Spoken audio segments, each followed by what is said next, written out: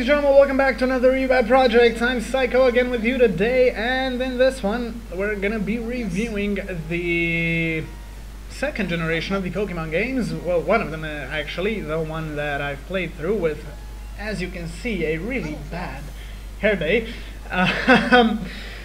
So let's not focus on that, and just gonna go focus on the review pretty much. So, on we go. The Pokemon Silver game and, well, practically the whole generation, Silver, Gold, and Crystal, are the second part of the installments for the Game Boy Color and the Game Boy Advance that have been released with the second generation of Pokemon that have been a really popular series, especially with the first one. It was a great hit. If you guys recognize Pokemon Red, Blue, Green, and Yellow, which have been a great hit throughout the years, they still are one of the most popular games, with Pokemon Silver and the second generation being not that far behind, because the second gen Pokemon and everything were still one of the best. In my opinion, these were actually the best that have been made. This was probably the first Pokemon game that I've played.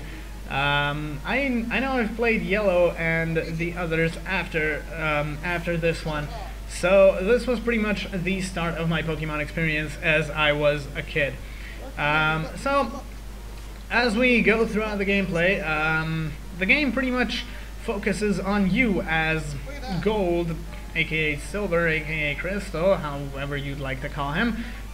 Gold is the kind of official name, who goes pretty much roaming around the Johto region to become the Pokemon Master and complete the Pokemon League of the second season of Pokemon. So the game pretty much features all of the Pokemon from the first generation, and basically focuses on the second generation because the first gen Pokemon are pretty much more or less available after the original part of the game, after the Johto, when you go back to Kanto. Some of them are already available throughout the Johto region, but most of them can be found in the Kanto region. So, as we know, the story pretty much focuses on you becoming the Pokemon Master of the Johto region and beating the Pokemon League. After that, there's an addition, especially with this one, to go... Well, after defeating the Pokemon League, you unlock the option to go to the Kanto region and defeat everybody there as well. The whole region has pretty much been changed a bit.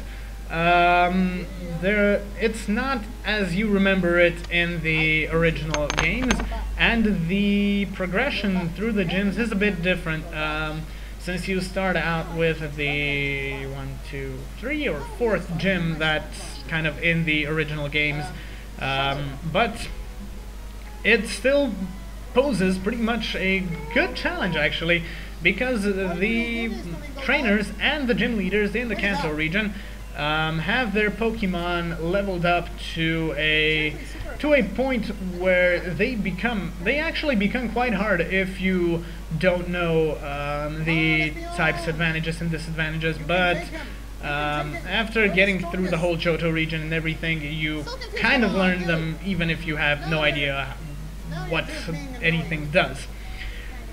So yeah, the story after the Kanto region, there's a pretty much kind of, you could call it a DLC. It has a secret to it as well.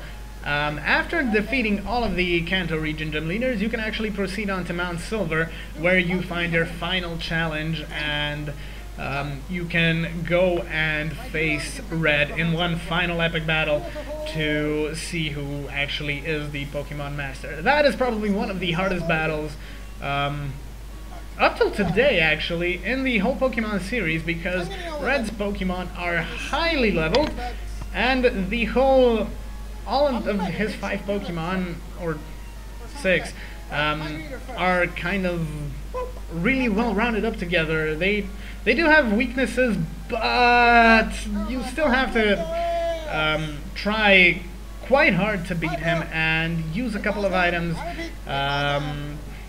kind of focus on the type advantages and disadvantages to pretty much get through it.